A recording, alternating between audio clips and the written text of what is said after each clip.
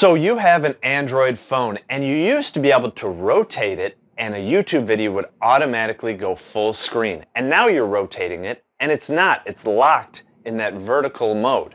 Here's how to fix that in under 5 seconds. So you must have clicked a button or something somewhere and now your phone won't automatically rotate to full screen when you're watching a YouTube video. And you go online and you try to look auto rotate and it says go to settings and display and all this stuff. You don't need to go to that. If you have an Android phone, all you do is grab that top menu and drag it down twice. Now you think, I know I've seen that auto rotate button in here somewhere, but I can't find it. Well, I don't know why. Android changed the name of that to Portrait. If you look, that second button on there says Portrait with a lock. Click on that and it'll rename itself to Auto Rotate. Why they didn't just leave it saying Auto Rotate since that's what you want to do, I don't know.